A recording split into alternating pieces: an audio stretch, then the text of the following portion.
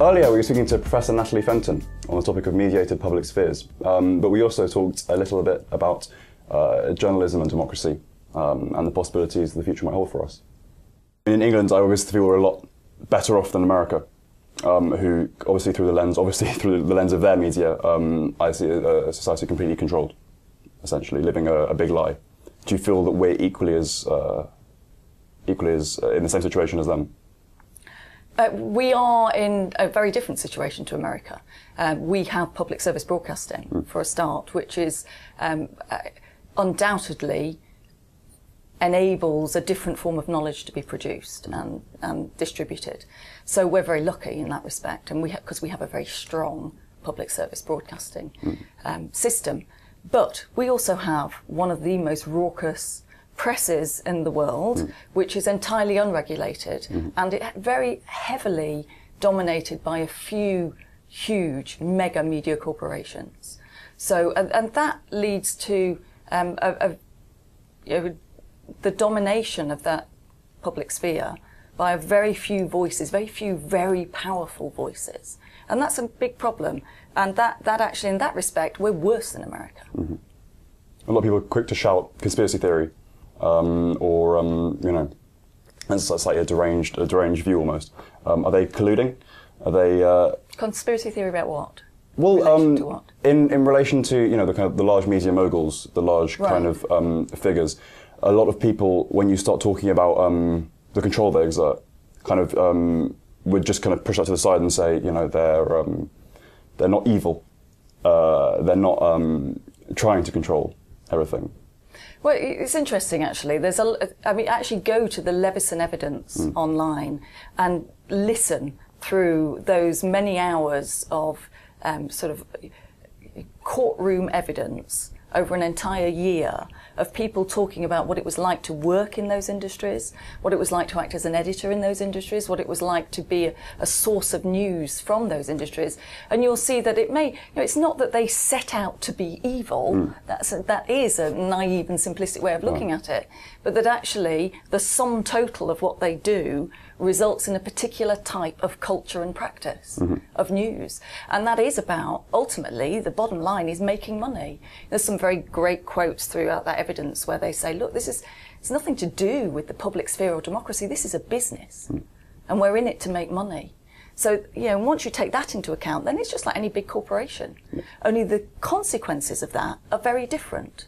Because the consequences of a communication industry, which we get our information from, if it's only churning out a particular form of information, then we suffer. And you know, the response to that, and it comes into some of the talk this afternoon, is that it's fine, don't worry, we've got the internet. Beautiful and bountiful information whenever we want it. Once you start understanding how that information is contained and ordered online and what's fed to us by whom, in what form, then you suddenly realise actually maybe that's not quite as wonderful as we once thought it was, and that is becoming ever more restricted.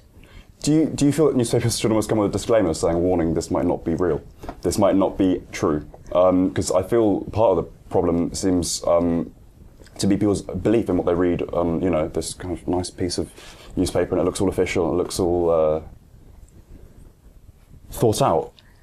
You know what? I've got great faith in the public, actually, particularly through all these debates around the hacking scandal, because despite all of the newspaper coverage around hacking and Levison, which has all been pro-paper, you know, anti what things like the group called Hacked Off are actually campaigning for, despite that, any polling that we do, over 70% of the public support our approach. So that tells us that they're not believing everything they read in the papers. Okay, and how have you mediated it to them? They do have a sense of criticality in relation to it. Okay. And that also shows up in all of the levels of trust around the media. Who's the least trusted people in society? Politicians, followed very quickly by journalists, sadly. So 50 years in the future, what would you like to see as the kind of dominant, I guess, mentality towards journalism, or journalists would have themselves? I think that most journalists start off in their career with actually a very high ethical framework, in a sense that they want to do it for all the reasons you and I would think of as good journalism. They want to hold truth they want to hold truth to power. They want to actually really make sure that those who hold power are being interrogated, and that's good. That's a great sort of vision for journalism. It should be connected with a healthy democracy. Good journalism should be functioning in that way. But we have to provide the structures to enable that to happen.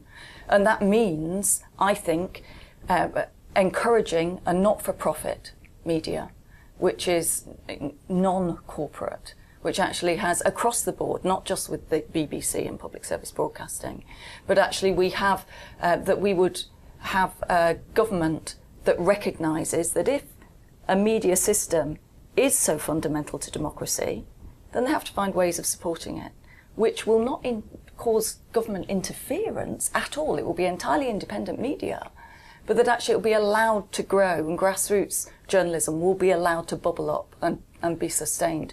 And at the moment, there's some great examples of small instances of online journalism, but they're very small.